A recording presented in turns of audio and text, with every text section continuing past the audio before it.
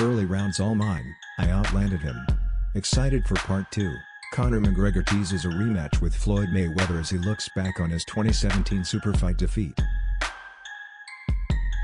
Conor McGregor was defeated by Floyd Mayweather in a 2017 fight in Las Vegas.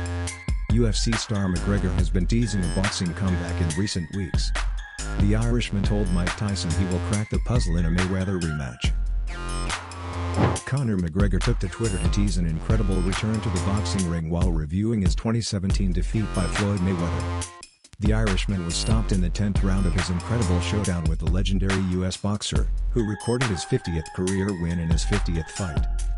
But after reliving the night in the City of Lights, McGregor felt he could have been awarded the victory. "It was a great contest, just watched it back," McGregor wrote. "Early rounds all mine, and even later rounds when legs were gone, I still outlanded him. I received my credit from many notable names in the boxing world, which I was thankful for. None more so than from Mike Tyson. Excited for part 2. It is the final part of that tweet that has sparked excitement among McGregor's followers. Notorious made his long-awaited return in UFC against Donald "Cowboy" Cerrone in January after an almost 2-year absence, and defeated him in a ruthless 40-second onslaught. And while the 31-year-old is eyeing showdowns against an array of lightweight opponents such as Justin Gaethje and Khabib Nurmagomedov, it appears he has his eye on ventures outside of UFC. As McGregor alluded to in his tweet, legendary heavyweight boxer Mike Tyson recently praised the manner of the Irishman's display against Mayweather.